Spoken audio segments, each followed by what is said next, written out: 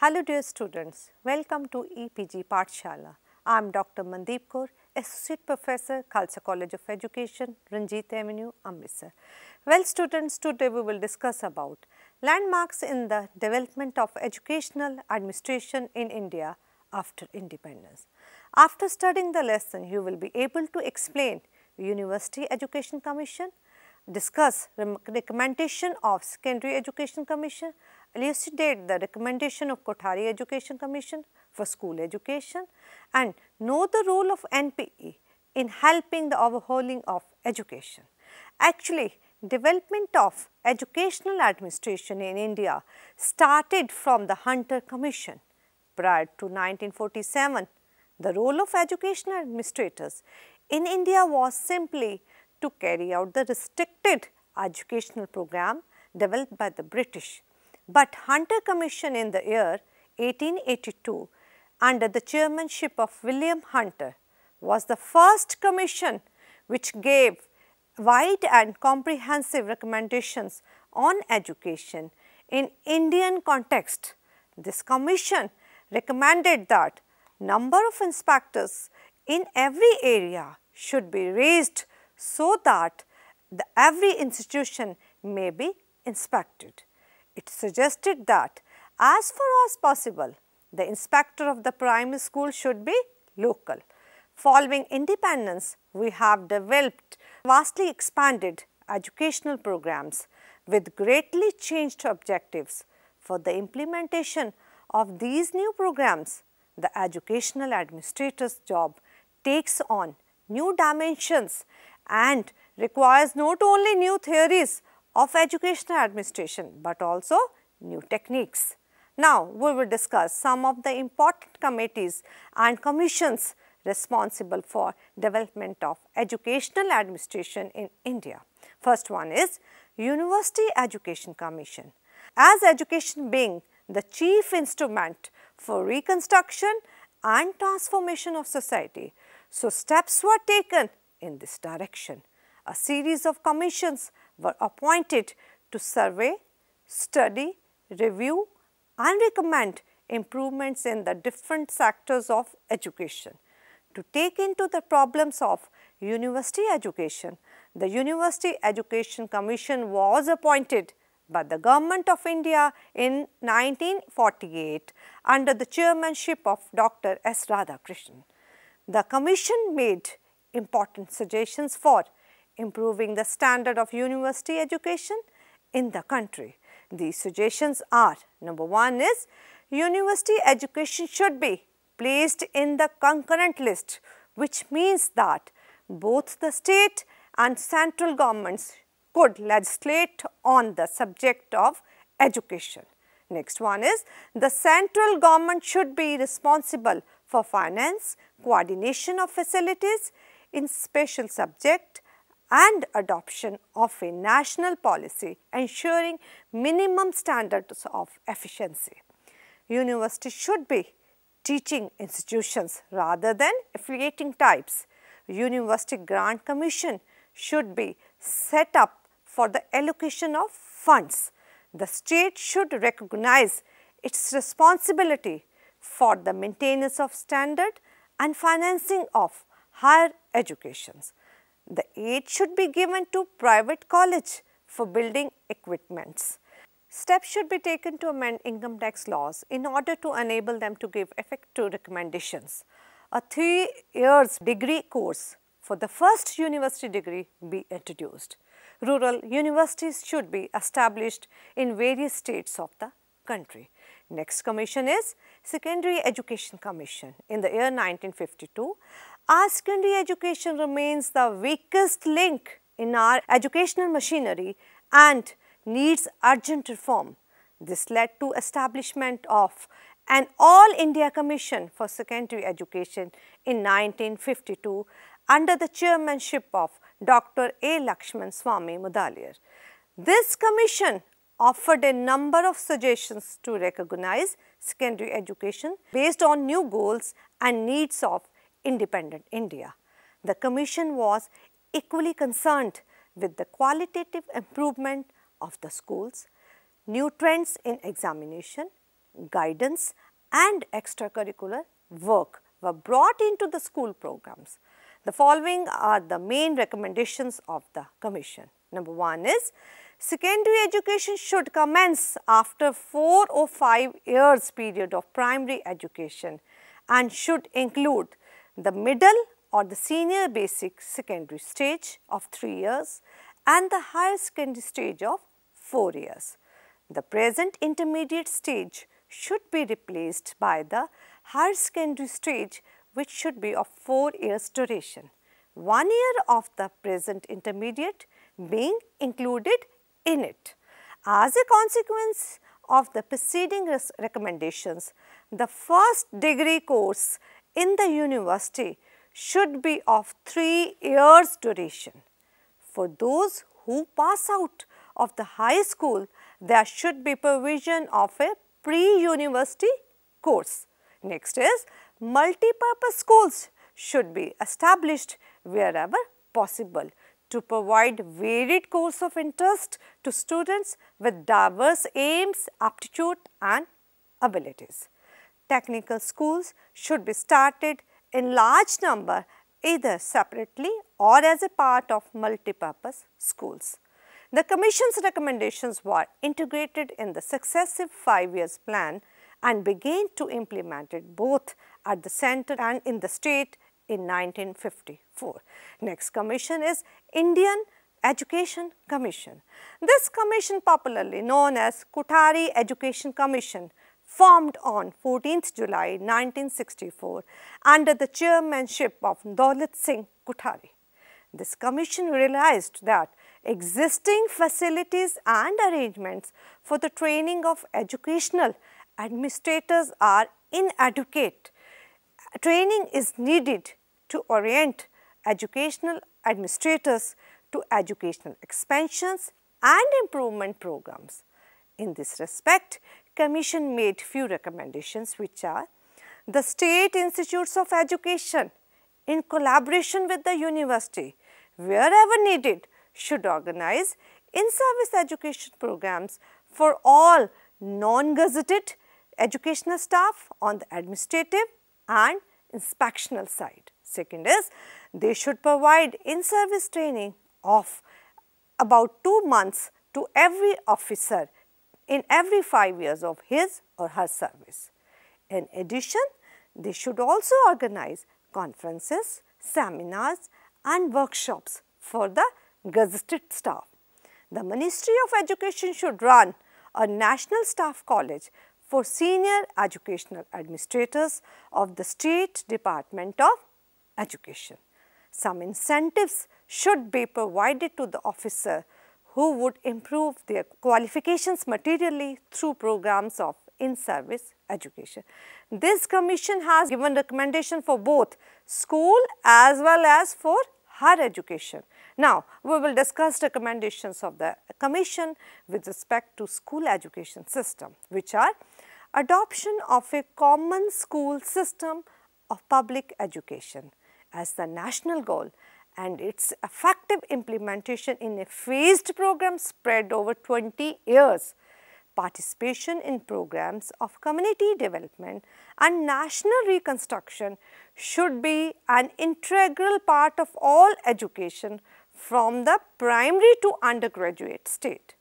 Provision of free and compulsory education of good quality for all children up to the age of 14 years as given in the Article 45 of the Constitution.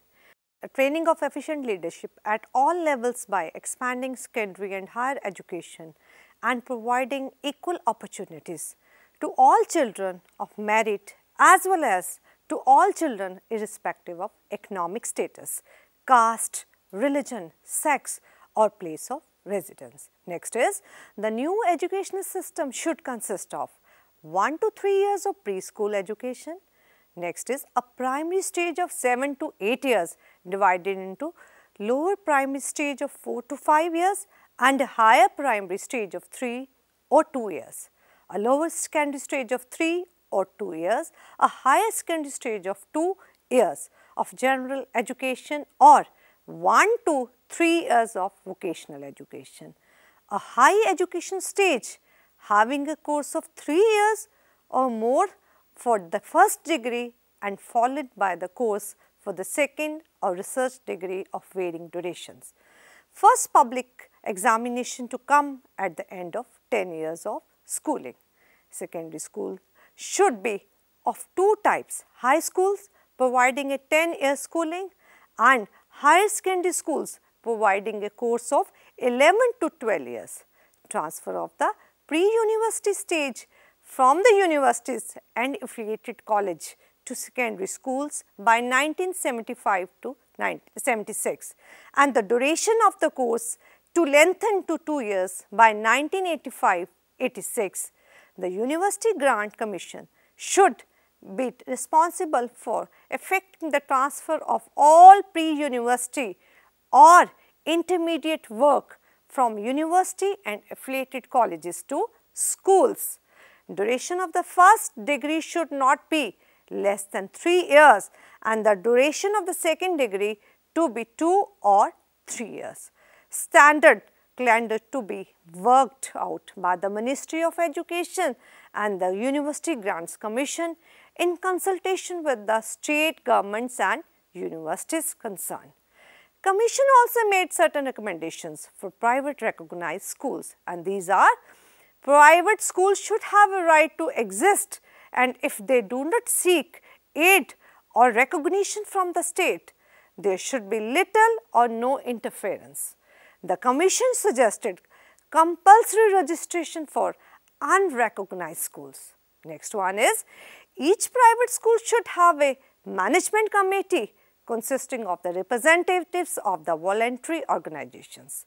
The staffing of the private schools should be broadly on the pattern prescribed for the government or local authority schools. Moving towards the higher education, for the higher education, universities should lay down the structure and the organization in broad terms, and the relevant details may be prescribed by ordinances. Universities should also evolve dynamic techniques of administration and organization suited to their special functions and purpose.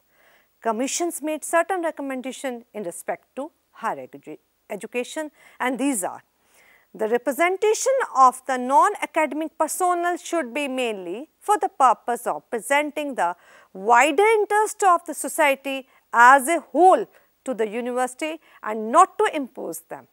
The university should give considerable autonomy to their departments, schools of studies.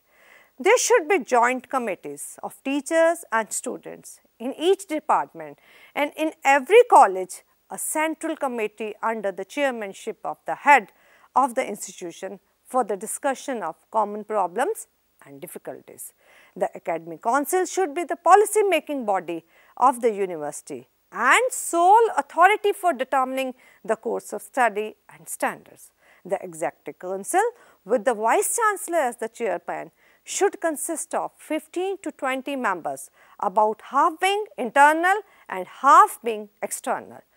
Each university should have an academic planning board for permanent planning and evaluation. Next is, the governors of the state should be the visitor of all universities in the state and should have power to direct inspection or inquiry into the affairs of the university. There should be a council of affiliated colleges in every affiliating university to advise the university on all matters relating to affiliation of colleges. The Education Commission also investigated various aspects of educational administration in the country and made the following recommendation for bringing about elasticity in educational administration. First one is, the administrators should change their attitude and cultivate an openness of mind and a spirit of inquiry rather than a rule of the thumb approach. Next is, the modern officer-oriented system should be adopted, where most of the work will be done by the officer at their own level with the help of small sectorial staff.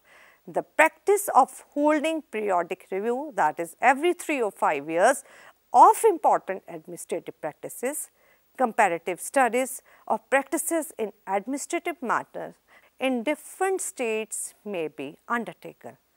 State Institutes of Education and the National Staff College for Educational Planners and Administrators should take the lead and organize appropriate training courses for educational administrators. Very important turn in the field of education is National Policy on Education in the year 1968. Based on the report and recommendations of the Education Commission, the government announced the first national policy on education in 1968, which called for a radical restructuring and equality of educational opportunities so that the national integration and more cultural and economic development can be achieved. It advocated for having a broad uniform educational structure in all parts of the country and increasing gradually the investment in education. The ultimate objective was to adopt 10+2+3 pattern. The National Policy on Education (NPE) was adopted by the Parliament in May 1986. This new policy called for special emphasis on the removal of disparities and to equalize educational opportunity. NPE 1986 recommended for an overhaul of the system of planning and the management of education. The consideration made by the policy were: number one is evolving a long-term planning and management perspective of education and its integration with the country's developmental and manpower needs. Decentralization and the creation of a spirit of autonomy for educational institutions, giving importance to people's involvement, including association of non-governmental agencies and voluntary effort. Inducting more women expert professionals in the planning and management of education. Establishing the principle of accountability in relation to given objectives and norms. In May 1990, under the chairmanship of Acharya Ramamurthy, a committee was set up to review NPE and to make recommendation for its modifications. At the national level, the Central Advisory Board of Education (CABE) committee was set up in July 1991 under the chairmanship of Shri N. Janardhan Reddy to consider modification in NPE, that is, to review educational development, determine the changes required to improve the system and monitor implementation.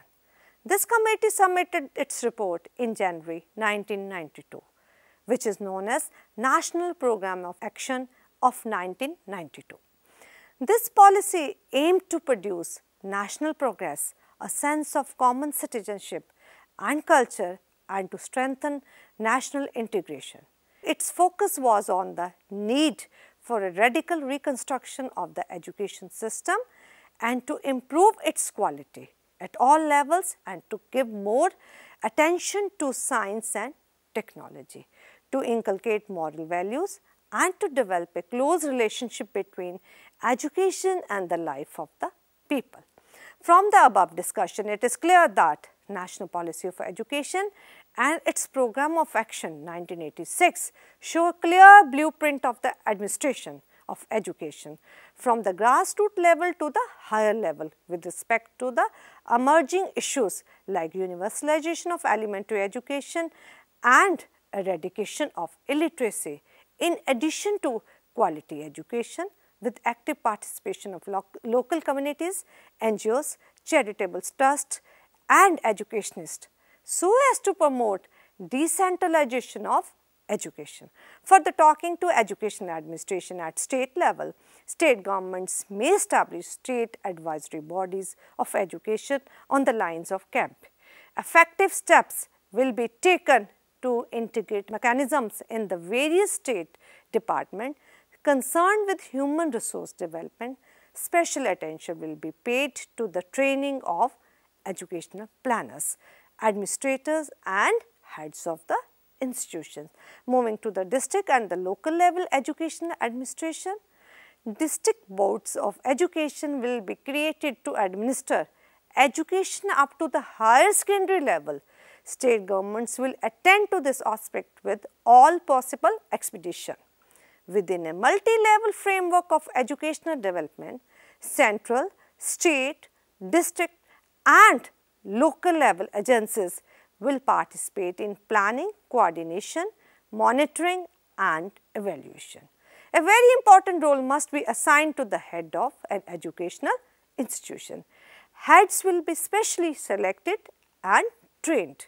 School complexes will be promoted on a flexible pattern so as to serve as a networks of institutions and synergic alliances to encourage professionalism among teachers to ensure observance of norms of conduct and to enable them sharing of experiences and facilities.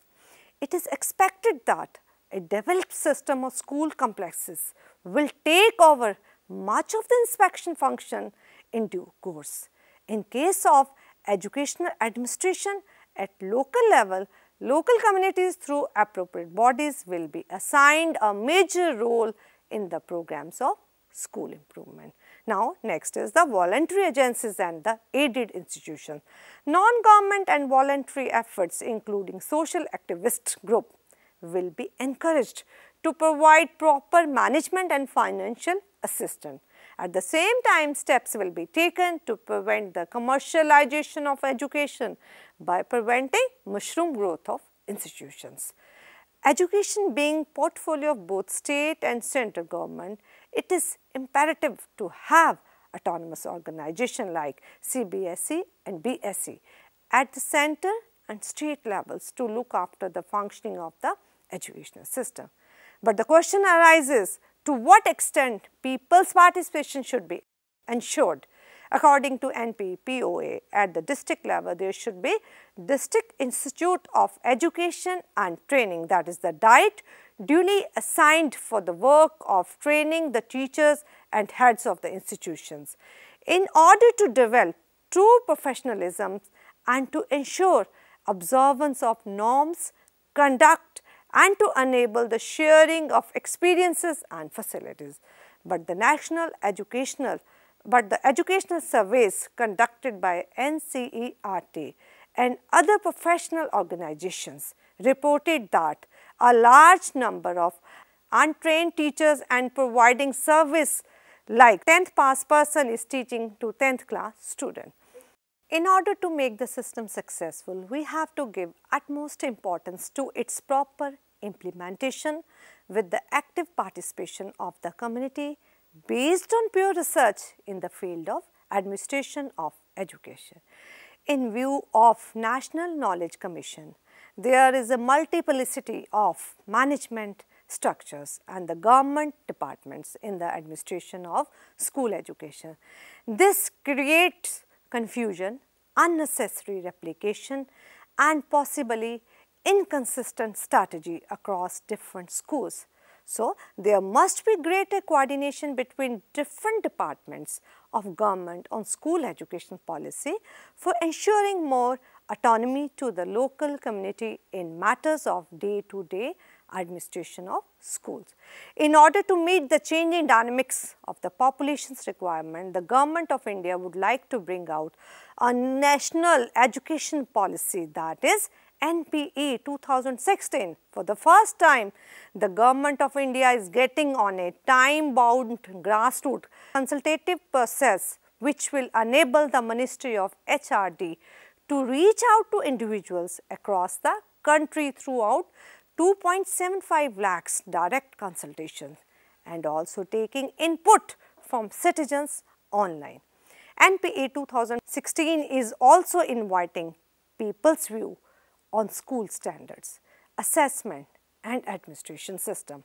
According to the government, for better governance structure, there is need to have school quality, assessment and accreditation system to cover all aspects of school functioning. Now, let us revise what we have studied.